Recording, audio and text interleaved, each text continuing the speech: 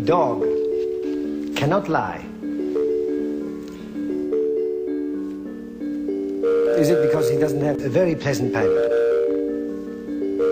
There are no genuine philosophical dogs. How can I know the world a lion inhabits? When you want to know the meaning of a word, don't look inside a very pleasant pineapple. Listen to me. We imagine the meaning of what we say as something queer.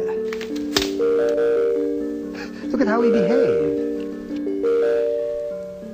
Are you saying there are no philosophical problems? Philosophy is just a byproduct of misunderstanding dogs.